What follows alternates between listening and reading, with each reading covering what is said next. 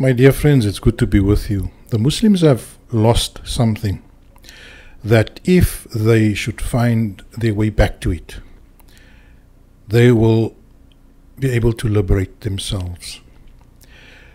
And I'm going to give you that thing that we've lost. I'm going to explain it to you. It's not that obvious.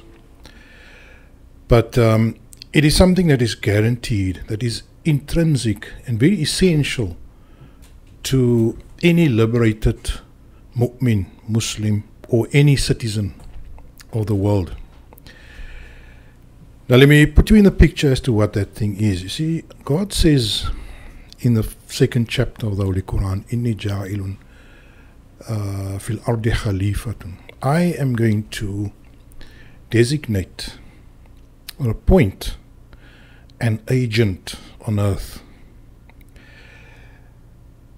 a Khalifa. And the role of Khalifa, the definition of a Khalifa, the essence of Khalifa is what we need to understand and explore. Now the one aspect or the one dimension of the word Khalifa is an agent, is somebody who acts, who has the right of acting on my behalf. And so what Allah says in this chapter 2 of the Quran is, I am to designate an agent on earth. Now that agent that God has designated, we all understand it to be the human being, right? Homo sapiens, the man, the completely evolved man with a conscience. And so that man with a conscience is what is really designated as the Khalifa or the agent of God. The essential aspect of an agent is that the agent has free will. The agent has power of attorney. The agent is able and competent to act on God's behalf. And that God is able to then withdraw his own direct action within the real world and allow the agent to act righteously on his behalf. Now, the important aspect that I'm referring to that is missing within the Muslim global community is that freedom to act based on conscience, based on the best information, based on rational and logical consideration of all the facts at their disposal. And what we find is that Khalifa role, that agency role, has over the years been supplanted, being replaced, being removed from the consciousness of the mu'min and replaced with a algorithm, with a hard programmed algorithm, with a blueprint, which is the hadith, which is the answer book. You see, so instead of teaching Muslims how to think, Muslims over the centuries, and not very long after the demise of the Prophet ﷺ, Muhammad, they were imposed this algorithm, this forced routine, this procedure, as the software developers would call it, this procedure, this algorithm, this rigid way of reasoning and thinking was imposed on the mind of mu'minin, so that they are unable to act with any sense of free will or free thinking or rational thinking. In fact, every question that confronts a Muslim, he has to seek an existing blueprint or an existing schema in his mind, you know. And these schemas are drawn from hadiths, from books where there's tens of thousands of hadiths. Now, a Muslim, a mu'min, or a human being, as opposed to a robot, is extremely powerful when they are able to consider a huge number of facts or a very complex problem and then apply original creative thinking within the parameters of the Qur'an in a attempt to arrive at a best case judgment.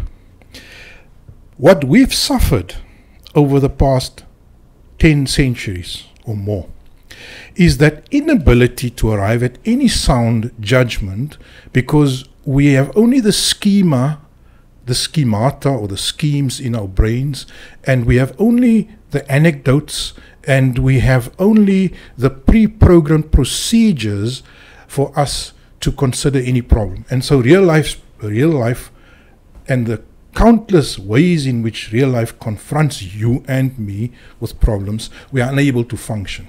And then what we do is we outsource our creative thinking to non-Muslims.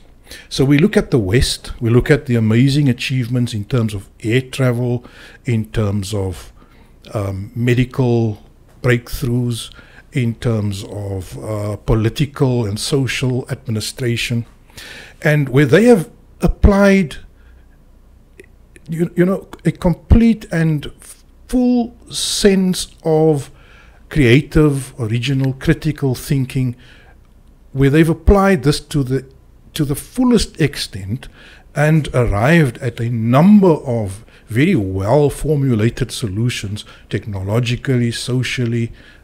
I agree, a lot of problems also because the West is an ungrounded civilization. It is an ungrounded society. It is a society that rejects many of the parameters that we would never reject. You see, like for example, the Qur'an, the sacred Mus'haf, speaks about the abolition of usury.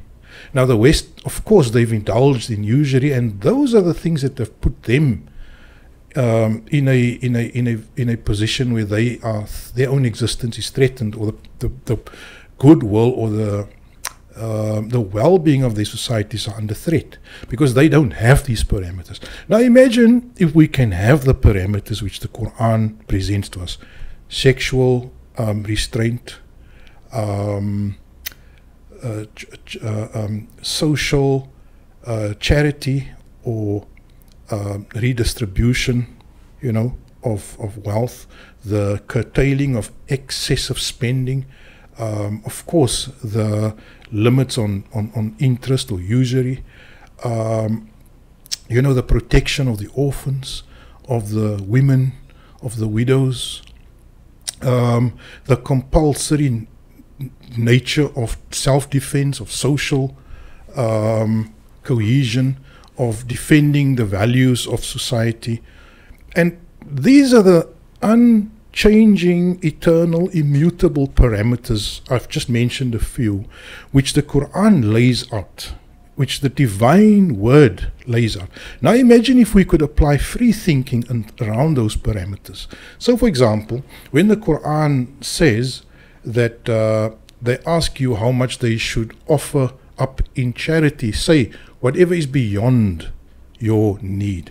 You see, that is a very broad and wide and powerful understanding. It means that charity is not 2.5%. Charity is not 20%. Charity or sharing of wealth is for whatever is beyond your need. And so I'm just mentioning this to you because I'm not arguing for a type of free thinking that you might imagine, that this ultra-liberal kind of unfettered, unrestrained, wild liberalistic type of free thinking. I'm saying that we as the people of Allah, the people of divine guidance, we are arguing for a free thinking within the parameters of the Quran. Now that is what the average Muslim or the Muslim global community has abandoned. And today we pay the price for that. We are unable to navigate our way out of the numerous traps politically, socially, economically, that we've been ensnared in and strangled in.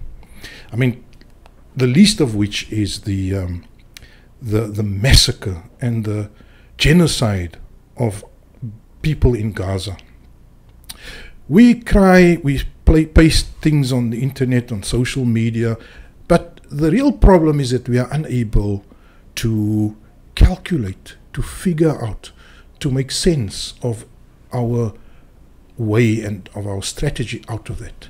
Instead, Muslims are there to shout slogans, to cry, to complain.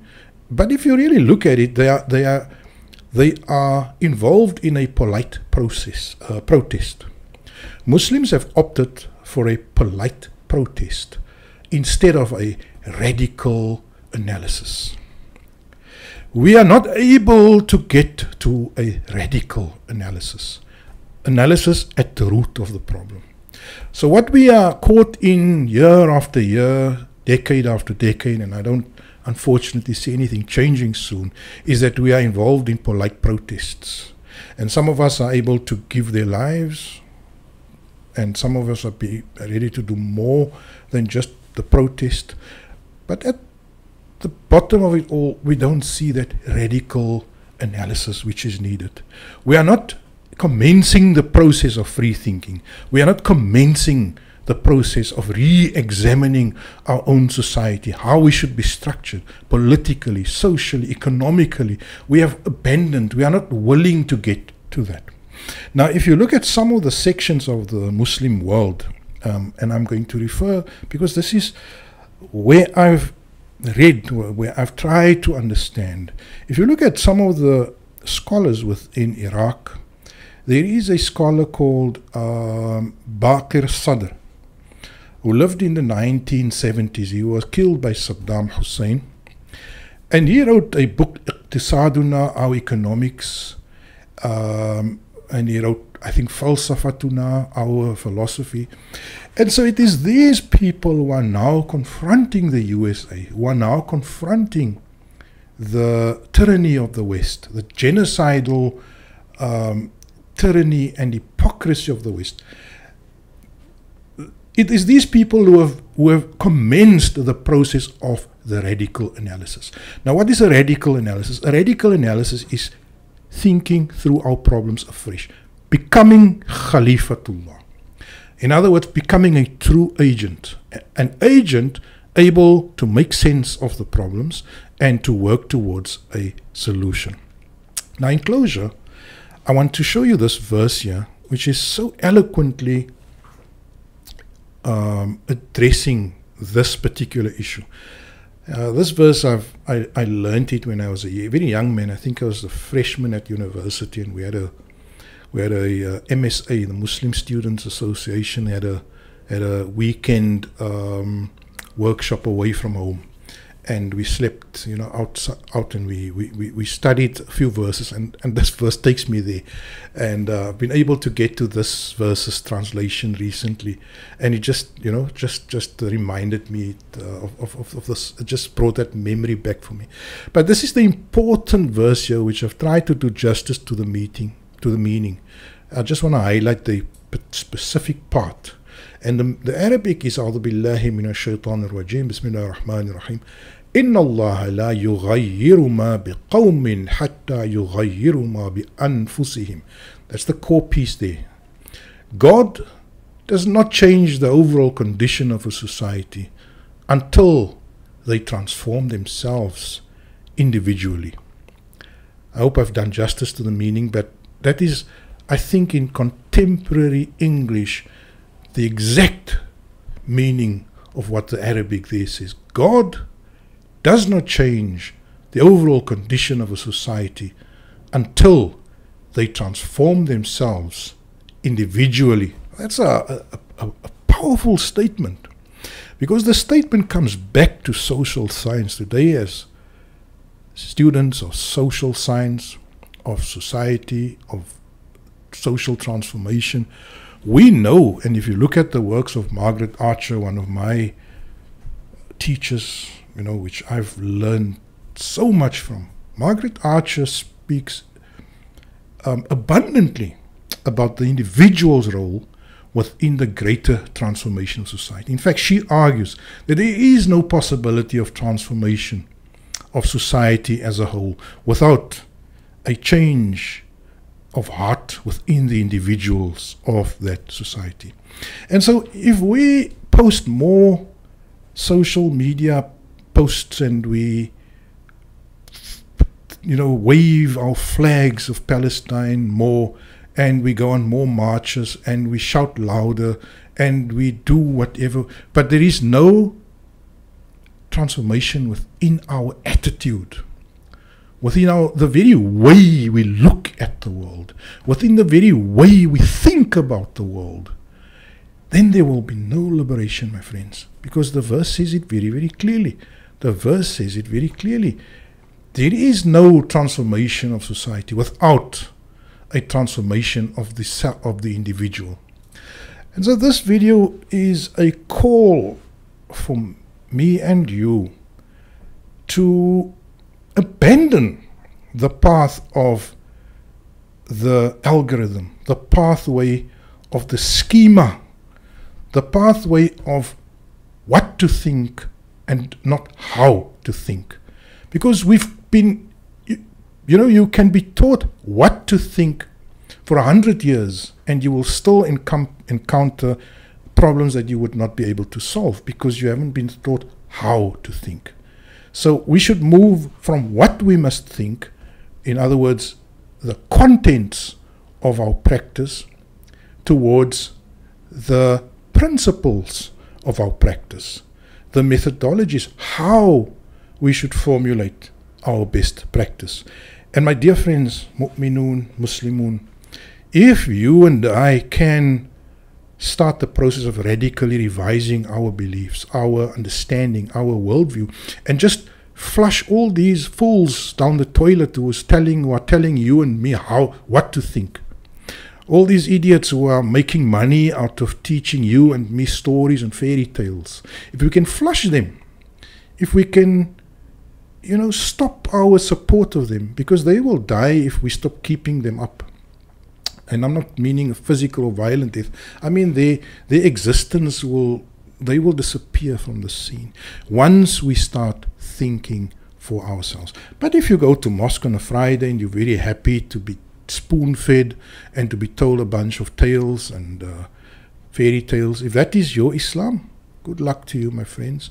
Then you can expect another 1,000 years of being the whipping boy, the victim of those who are applying their minds on this planet. Alhamdulillah.